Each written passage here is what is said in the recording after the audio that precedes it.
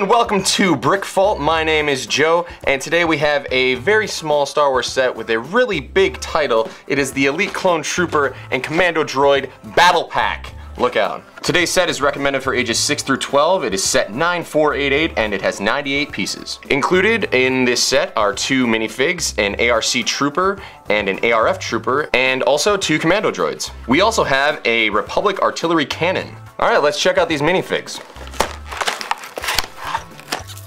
We have 2 small bags here and 1 small instruction manual. Let's get to work.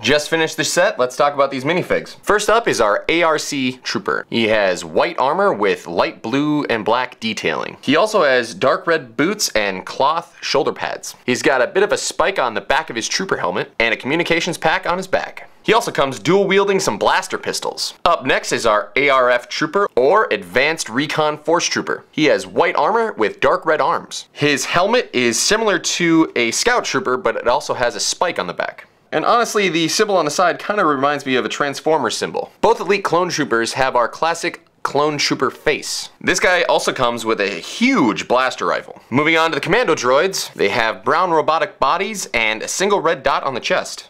So he has a curved robotic head with slits for eyes, and it comes with a blaster rifle. Both of them do. And here is our Republic Artillery Cannon. You can seat a Clone Trooper on the side, and you can move the artillery cannon up and down. It also shoots a flick missile. I really like the minifigs in this set, and especially I like the fact that they included a lot of extra visors and antennas, because, you know, those go missing all the time, don't they? If you'd like to buy this set, go ahead and click on the link in the description below. Alright, let's get to work here.